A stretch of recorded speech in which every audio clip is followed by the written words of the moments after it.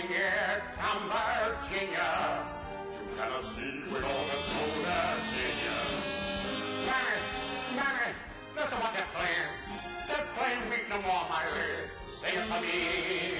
When old Black Joe, up and go, you heard me on your knee. I'll give you biggie kisses, I'll deliver. If you will only sing that flying river. Rock-a-bye, go rock-a-bye, baby, with a Dixie melody.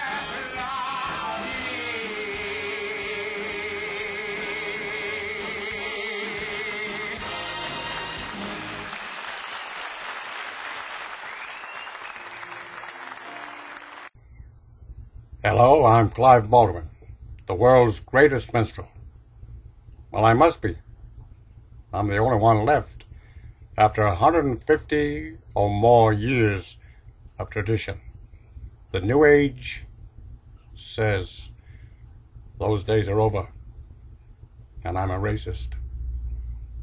So I wonder how you'll feel about this poem that I wrote.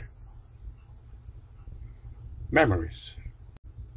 I cannot bring back Al Jolson, but only memories that live again each time I sing those Dixie melodies.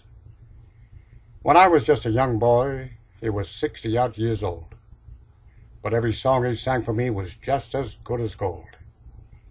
He became just like an uncle who impressed and nurtured me.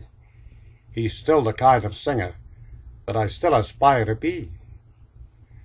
I've heard it said he wasn't nice, but I cannot agree. If pleasure is the measure, he was always nice to me. And those who said he wasn't nice say he was racist too.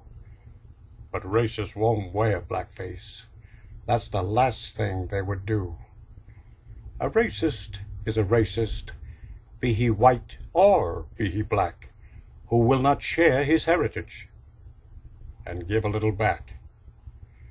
As the cantor that he might have been, his voice was heard on high. He put a black man on the stage in a way we can't deny. To implement their dictates is the function of each age. The old one brought Messiah. The new one brought the rage. The rage we saw at Columbine and the town of Lockerbie, Fort Hood and 9/11.